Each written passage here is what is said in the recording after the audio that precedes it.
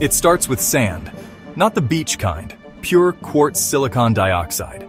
Heat it with carbon until it sheds oxygen and becomes metallurgical silicon. Then we purify it again and again. Chemistry so precise a single stray atom is a problem. Now it turns liquid. A seed crystal dips in a perfect cylinder grows from molten silicon, that's the ingot. We slice wafers thinner than a coin polish to mirror grade.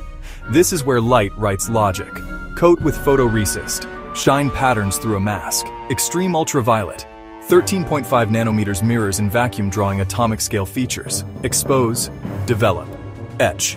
Repeat. Implant ions to dope, turning silicon into tiny switches. Deposit metals, deposit insulators, deposit more silicon, layer by layer. Copper interconnects stack like a city in the sky. Chemical mechanical polish between layers because at this scale, a ripple is a mountain. Hundreds of steps, thousands of checks. Clean room sterility, cleaner than an operating theater. When the dance is done, we test every die. Cut out good dies, package them, wire bond them. Some become chiplets stitched for more power. Then they travel. Onto boards, into phones, laptop servers.